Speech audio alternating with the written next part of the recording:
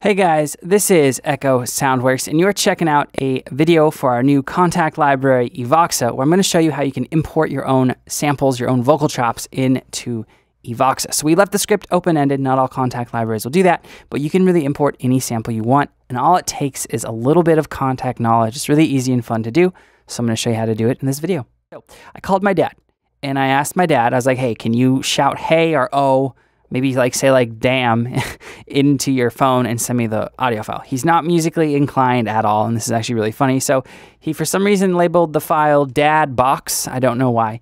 Maybe he tried to say, maybe he heard me say Vox once, and he thought that's what it should be called. But anyway, here are his samples. Oh! Like, it's literally him shouting in his living room. Oh! His damn is hilarious. Damn. That one's actually could be kind of cool, but let's take one of these and pop it into Evoxa. So I'm gonna clip this with the scissor tool here. Let's just delete this other one here. All right, so here's the sample we're gonna be working with. Oh! Okay, now you can trim it up in your DAW, or you can trim it up a little bit in KONTAKT with start and end times. It's whatever you're more comfortable doing. Now, if you want to throw on some processing, again, because if you're more comfortable in your DAW, you can always do that. So I'm going to throw on some Fab filter, volcano filtering, and then CLA vocals with some stereo widening. Oh! Oh! Okay, now I'm going to bounce this out of my DAW. So we've bounced it out of the DAW. It's right here on my desktop. Oh! Okay, we're going to open up Evoxa, and we are going to just navigate to Evoxa using the quick tab, which we talked about in the installation video. KONTAKT, vocal chops. Going to pull up any of them, really. Doesn't really matter. We'll pull up this Aussie chop, so it sounds like this right now. Okay, let's close the quick tab. Now what I'm going to do is hit the wrench. And you're going to be working with two editors here. You're going to be working in the mapping and the wave editor. And they are these right here. This right here is the mapping. This down here is the wave. The waveform will show you what's going on with whatever's mapped to the keys. So we're going to delete this, and that's fine because I'm going to show you how to save it. So let's take the sample that we just made and drag and drop into KONTAKT. There it is. Has a lot of reverb on it from the old preset. Now down here you have a start and end time, and this is where you can change where the sample starts. Okay, and where it ends as well. Okay, it's pretty easy to use. Now let's pitch this up by taking and dragging the corner of the mapping down, or upward to the right and to the left to go down.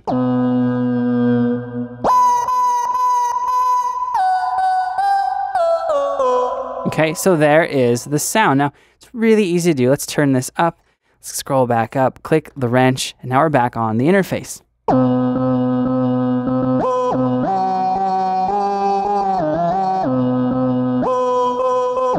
Okay, and then you have your controls, like if you want to be legato, right? Or if you want to be polyphonic, we could turn the voicing count up.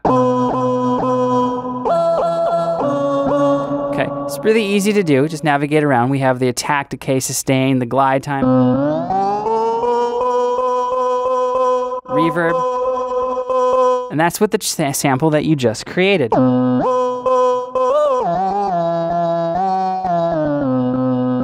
So you can really create these from your own vocal chops. You can just say things, just get creative with it. You'd be surprised what turns out to be really cool. But yeah, that's really all you have to do there to really get a cool vocal chop. Now, again, you're just going to be hitting the wrench, clicking and dragging and dropping the sample onto the mapping editor and choosing the key. It helps to know what pitch you were at. But if the pitch is wrong, you can always change the tuning right up here on KONTAKT. Like, let's say this note was not a C. I don't know what it was, but let's say it was like an A, and I need to get it up to a C. I could pitch this up a few semitones here. We'd want 3, like let's say in our hypothetical it was an A and we wanted it to be C.